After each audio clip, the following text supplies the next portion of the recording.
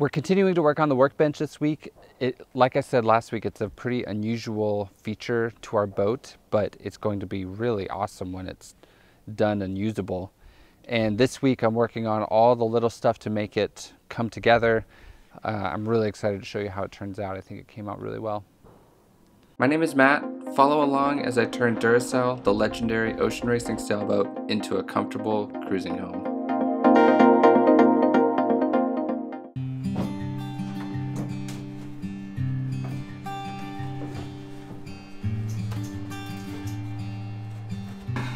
Okay, so that's a good fit, and now I'm just going to draw the drawers, start cutting them out, and then I can build them.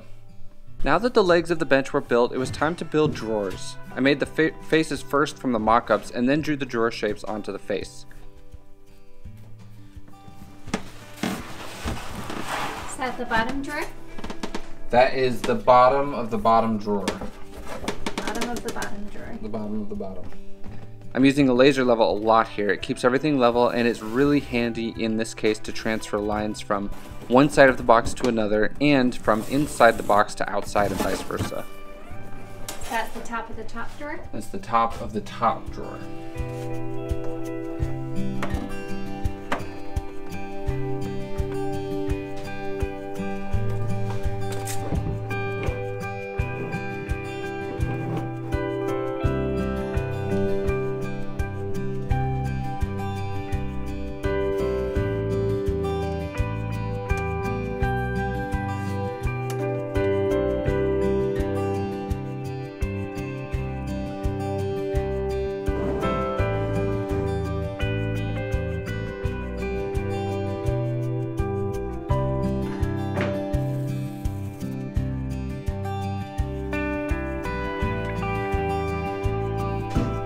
What are you trying to find now? The bottom of the drawer on the inside of the cabinet box.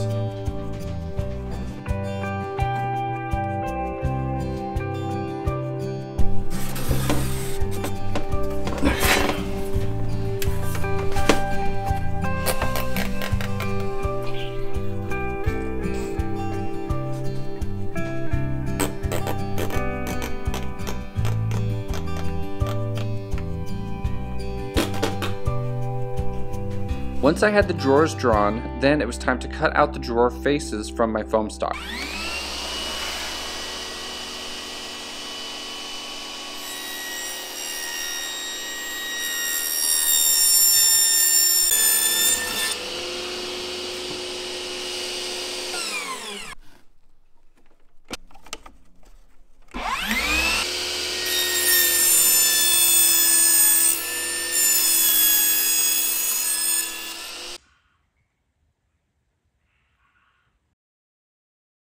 These bottom and top trim pieces that I'm fitting into the box here are going to define the area that the drawers fit in.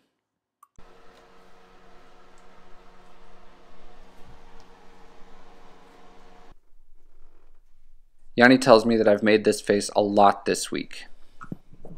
Okay, this is one it's taken me forever to figure out, but I'm not a cabinet maker, and so, but I think I finally figured it out. This one specifically is difficult because if you're looking at it from the top, this is the hole. This is this leg. This is this bulkhead, and I made these deliberately at a slant, so the front of the drawer is not perpendicular to the drawer, and the drawer is just going to slide out parallel to the leg there. So I got this one. This is a mock-up of the bottom of the top drawer. And so you can see that this is angled to be flush with the front here. So how I'm doing it is this line is the bottom level of the drawer, and then this line is my spacer. So I'm just gluing all this in with hot glue for right now because to make sure it all fits and everything.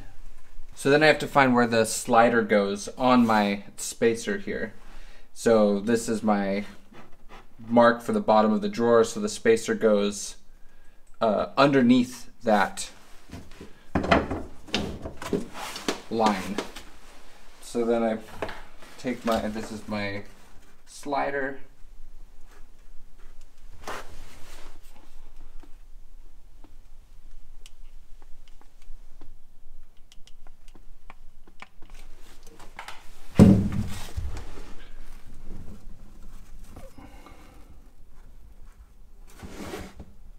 The door to the bedroom is right here. There's going to be trim around this door, and so it'll stick out a little ways. And so we have to make sure that when we pull the door out, the drawer, when we pull the drawer out, it's not going to hit the trim that's on the door. So I have to space it out just 1/2 inch is what I did from this bulkhead. On this one, it can just slide directly on the leg itself.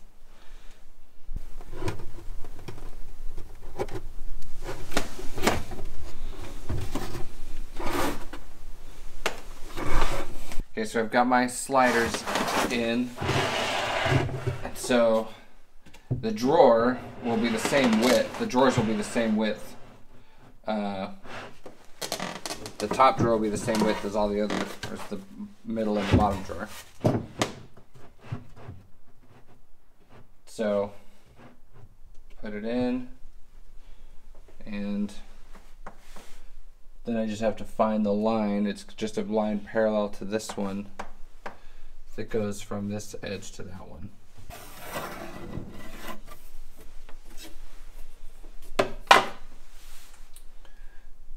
So now that's the shape from here to here of my drawer. So now I just gotta go cut them out and glue them together.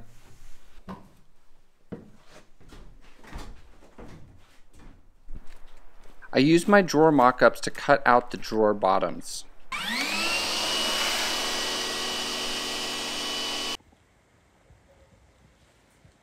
It's the last cut of the night.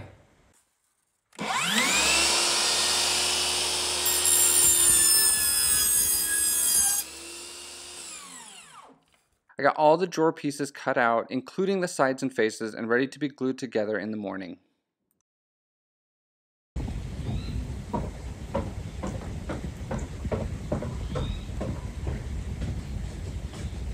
These are the guts of the third drawer that I'm building, and I'm gluing these together initially with this CNA glue, which I think is model airplane glue.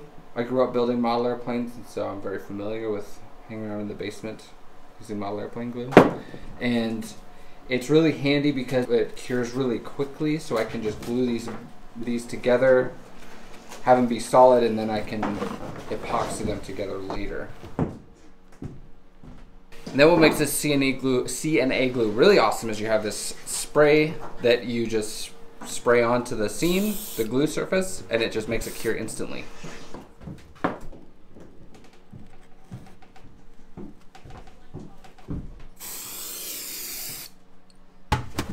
It's just a touch tight. For the drawers to fit and slide well, I had to do a lot of trimming.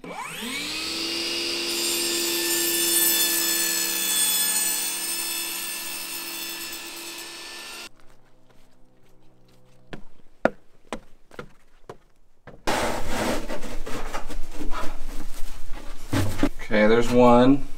That seems to fit really well. Fits pretty well. So these drawers are built without the faces on them, and they seem to fit pretty good.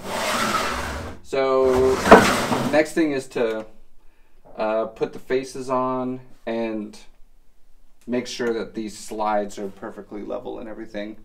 And then I have to glue the whole thing together.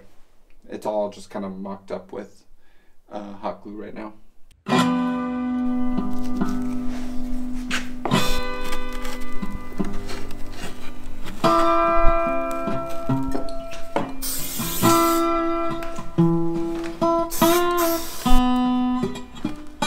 That's a funny looking drawer. Yep.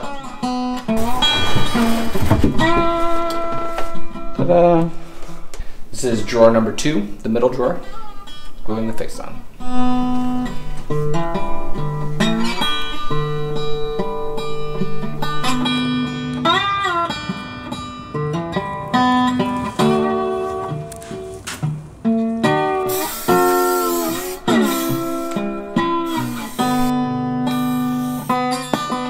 cute. Look at my cute little drawer.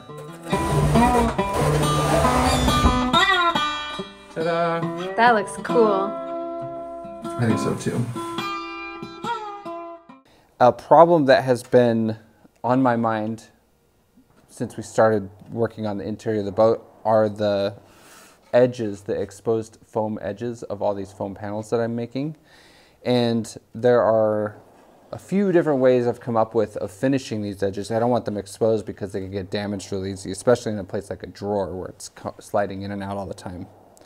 And so my mom and I were just talking about, and there are like a few different ways to do this. We could dig out the foam and fill it with thickened epoxy.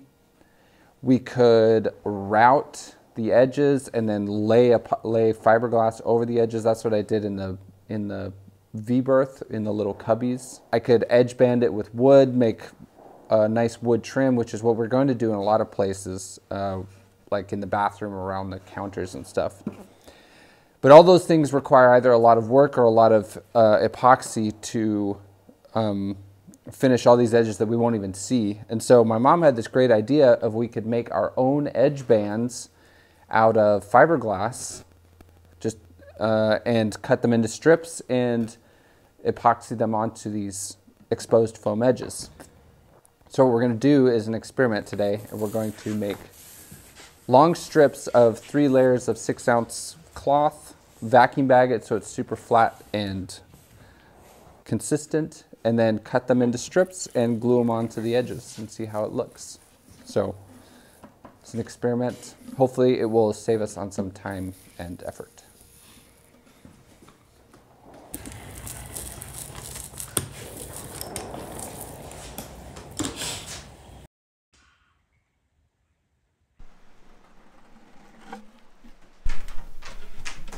What are you doing, Judy? I am fiberglassing the front of the drawer face, to the rest of the drawer.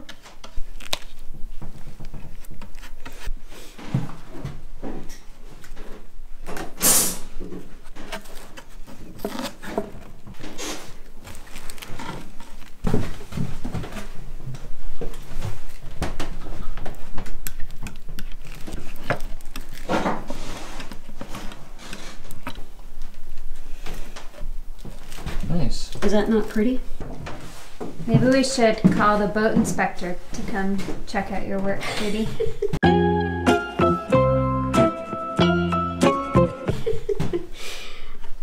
No. I know what that inspector would say. What, meow? I'm excited to see how your idea for protecting this foam works out. Okay, so this test piece that we made is ready to use. What I'll do is cut it into strips. So initially it was a 4-inch wide piece that we laminated 3 layers of the 6-ounce cloth tapes. Then I'll cut them into like a little more than 1/2-inch wide strips like this. And I'll take the peel ply off, and I'll just glue this onto the edges.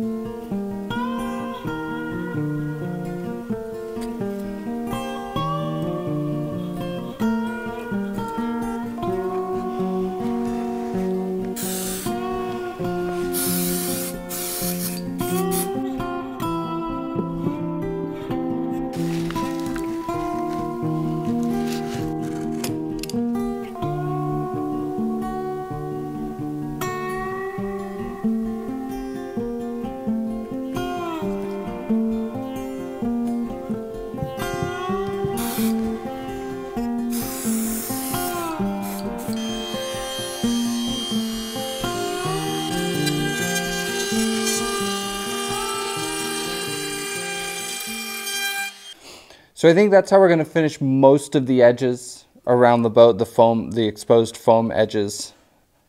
It goes pretty quickly. It took me, 5 minutes to do the top and bottom of this piece. And I think it will use the least amount of materials, you know, basically be the cheapest way for me to do it. I'm anxious to hear what you think.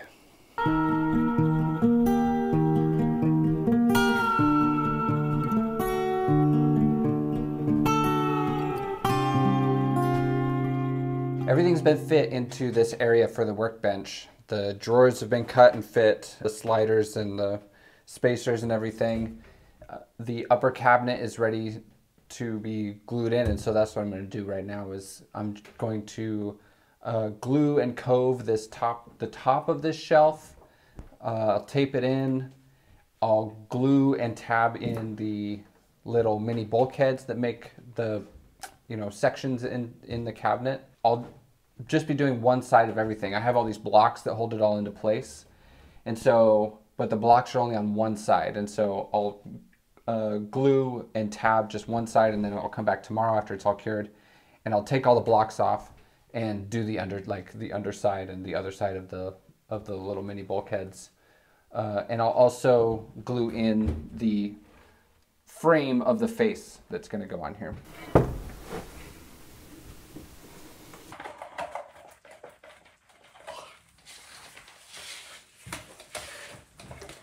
It is 9 p.m., hence the yawning. My favorite time to work. So this was your first time ever building cabinets. How did it go? I think it went pretty well. It was very tedious, and I could have done things differently to make it easier on myself from the very beginning. Like what? Well, like I could have built the cabinets outside of the boat to begin with, like built boxes outside of the boat that would have fit into the boat. I think that's probably how most people do it, or most like boat builders do it. I kind of figured that it would use more material to do it that way, because I'm sharing bulkheads in each box. I'm sharing one end of it with a bulkhead, and so I can't build just half the box outside of the boat with the drawers and everything. I don't know. I didn't think it through all the way, I guess is the best way to put it. So, but otherwise, I made it hard on myself by making this more forward drawer, you know, at an angle. But it came out all right. This one's also a little funny because the ring frame that it's on is not perpendicular to the waterline. It's raked at the same angle that the mast was raked, because that's where the chain plates, the vertical chain plates were. So anyway, there were all kinds of things that made it a little bit more difficult, but I don't know. I'm happy with them. I think they'll be really cool. I think when it comes time to build cabinets for or at least drawers for the kitchen, the galley, I think Yanni is excited about having those made professionally. That's not fair. True. I just asked you if you would consider having someone else make them. I would. Yeah. Maybe by the time we get to that point, I'm like just a drawer wizard, but don't count on it. I gotta make some more epoxy.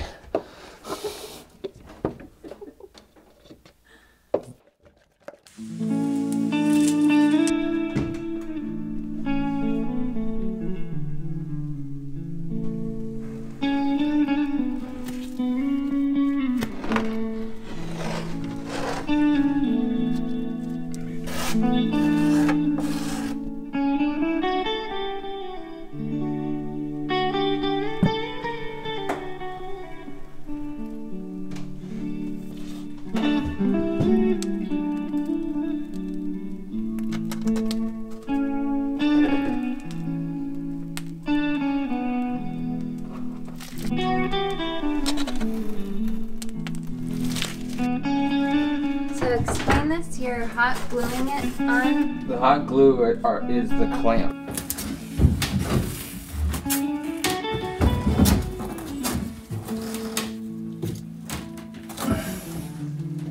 A lot of little pieces had to be glued and glassed in, including the upper cabinet, but it came together pretty well. So I'm going to quit working on this for a while. I'm pretty happy with how it's turned out. Lots of cabinet space. The drawers are working really well. There's some trimming and gluing and stuff that still needs to be done. And the next big steps will be painting. Trim goes around this. There's going to be rounding some corners and stuff.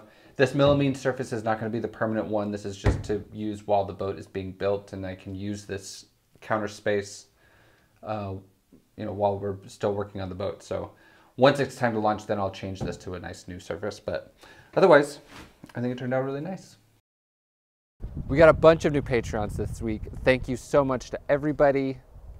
This project doesn't happen without you. So first, thank you to Ryan, who's from the UK. He now lives in Australia.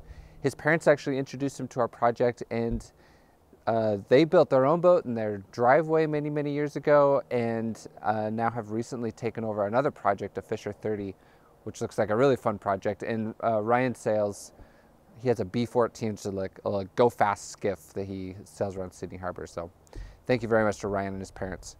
Thank you to Edward and Barb. Edward is an engineer, and he builds carbon fiber RC glider airplanes, which are awesome. It sounds like a really fun hobby, and they've both recently taken sailing lessons, gone through all the navigation and all the courses, and looking to get into sailing. So thank you very much, Edward and Barb. Thank you to Thor, who's from the west coast of Norway. He's been sailing for many years. Tord. Thank you to Tord. From the west coast of Norway, he's been sailing for many years. Spent a lot of time sailing in the North Sea. Him and his family have a Halberg Rossi that they are fixing up and plan to do some extended cruising on in the near future. Also, thank you to Jeff, who is from North Carolina. Him and his wife lived in the Marshall Islands for a long time, and they fixed up it's a McGregor 36, which I'd never heard of. They found it on a mooring ball and took it out of the water and got it all fixed up. It's actually, a McGregor 36 is a catamaran, which I'd never heard of before. He said it's just a big Hobie cat, so it sounds like a lot of fun cruising around the Marshall Islands on a catamaran. And then also thank you to Mark, who's from North Dakota. He built this cool little sailing dinghy in his garage. He's looking forward to this winter being over so he can get back out on the lake and go for a sail. He had to cut a hole in the side of his garage to get the boat out.